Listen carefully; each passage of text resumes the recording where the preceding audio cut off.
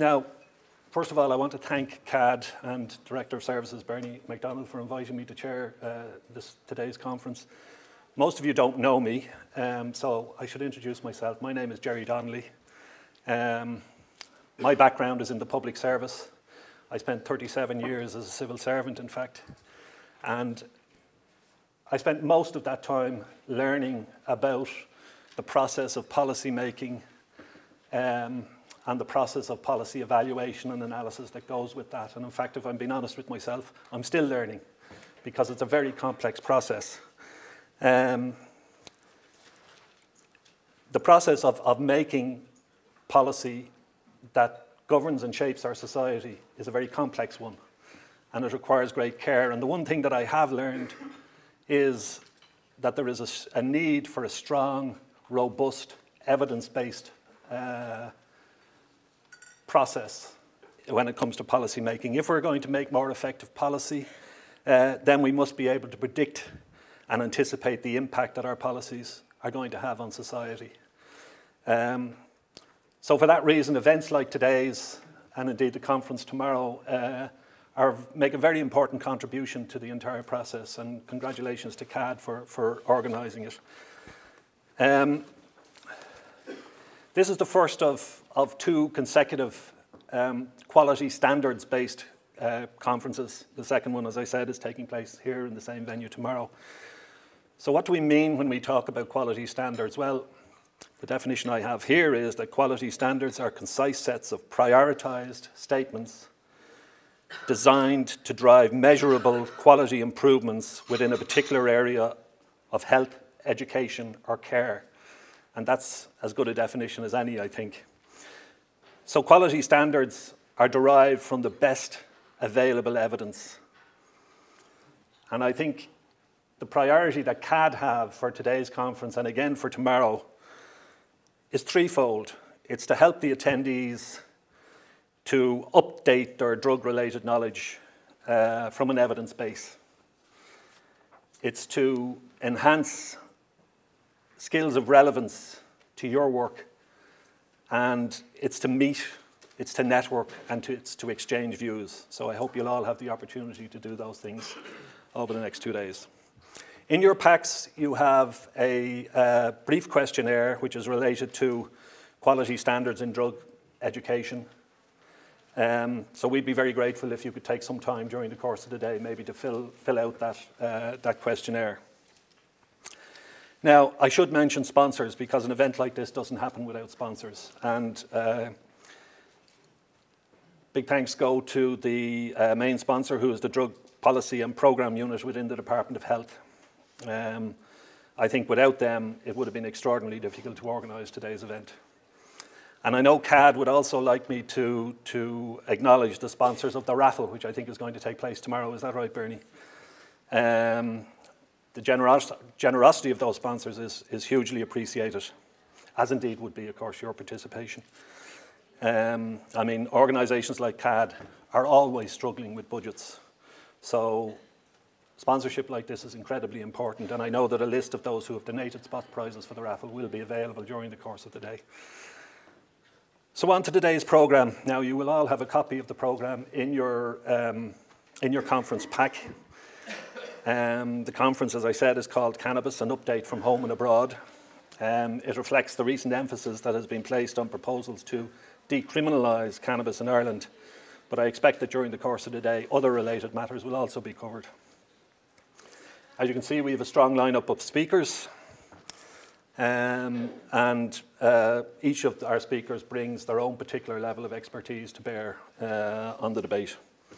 And I will introduce each speaker as we go along. There will be an opportunity for questions and answers, panel discussion, if you like, at the end of both the morning session and the afternoon session. So contributions from the floor will be both welcome and encouraged during these two sessions.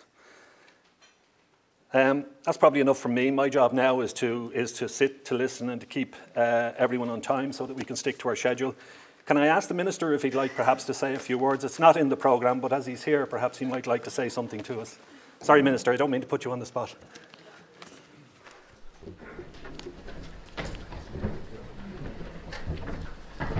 No such thing as a free cup of coffee and a biscuit.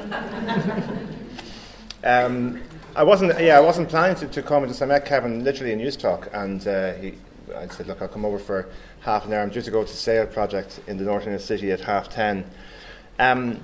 I think that the conversation today is really, really important. There is a cultural issue we have in Ireland, well, with a number of things, obviously with alcohol. And when you actually look at the evidence that has been said of what's happening in Ireland with alcohol and how many Irish people refuse to accept that their relationship with alcohol is completely dysfunctional, that we have a massive cultural problem. And you realise that actually 2 people, as I was saying earlier to Kevin, 2 people in Ireland die a week from alcohol overdoses, fatal alcohol overdoses. And these aren't people who get so drunk that they fall in front of a bus or involved in a row or something. They're people who drink so much that they die. 2 a week. And then we have a cultural acceptance of cannabis use, as in it's not a real drug. It's not as harmful as other Class A drugs are. But there's people who talk to me who said that 10 years ago they would have been advocates for legalisation of cannabis, but they wouldn't say it now because it's a completely different substance. It's totally more potent. It's very, very dangerous. And, because the nature of the drug issue changes so much, that we have to keep our conversations and our policies updated all the while as well. And I think that's a challenge for me in my job, is that the National Drug Strategy, for example, is 7 years old. 7 years ago, we were dealing with a very different drug problem in Ireland than we are now. So for the new drug strategy, which we're compiling at the moment, and consultations will begin soon, I think we should probably have a shorter one, because a shorter time span, because the big issue, as we all know at the moment, is polydrug use. It's cannabis, it's alcohol, it's benzos or Z drugs, all being taken at the same time. And I meet drug workers who say, do you know something, I'd almost prefer if some of these people were on heroin, because at least if they were on heroin, I'd have some kind of a pathway that I'd know how to deal with it. In terms of the polydrug use, it's so chaotic and it leads to such extremes of behaviour that it's very difficult to get used to get a handle on it. But I think what we're dealing with polydrug use is a cultural acceptance of alcohol use, a cultural acceptance of cannabis use, and a cultural acceptance of prescription drug use. I'm not an advocate, even though I am an advocate for a discussion and debate around decriminalisation. I'm not an advocate for decriminalisation of cannabis by itself. I'm not, because that sends out a very, very dangerous cultural signal to Irish society that cannabis is not as a big an issue as other drugs are. My discussion or my belief around decriminalisation comes from our need to have a drugs-free society, but a different conversation how we achieve that, and how do we deal with somebody who has an addiction or has been discovered with a level of drugs or quantity of drugs in their possession. Do we deal with that person solely through the criminal justice system, or do we deal with that person as having a medical need that needs to be addressed in a compassionate way? We had a good conversation in News Talk literally there earlier, and some of the points Kevin were making were very, very sound. I won't destroy his presentation before you even get started. But some of the issues around the drugs court that we have here in Dublin, things that need to be resourced, and all the rest of it. But look, I wish I could stay for longer, but I know Bernie will definitely be sending me the main points that have been made today. But we need to keep having these conversations. We can't really get anywhere if we reduce our discussion on drugs to sound bites in a 3-minute media discussion. We need to be willing to have an open-minded discussion about what's actually happening in Ireland and be true to ourselves. And the last point I'll say is this, I say it as often as I can, every family in Ireland has an addiction issue. Every family in Ireland knows somebody or has somebody in their family with an addiction problem, in their past or in their present, be a grandfather or an uncle, auntie or a brother or sister. Every family knows what addiction is and what addiction means and the ripple effect that it has. So we should all have a better understanding of what it is and not blame those who are in addiction and not blame those who are in recovery, because they actually are the ones who are making a real change in their lives and re-bricking themselves and starting again. Sorry, that was to be the last thing I say, but this will be the last thing I say. For those who think that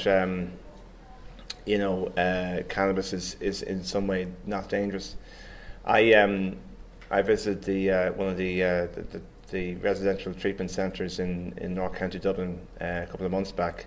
I met a 21-year-old man who's trying to get his life back together again, who's been addicted to cannabis for 9 years. 9 years, so he obviously started when he was 12.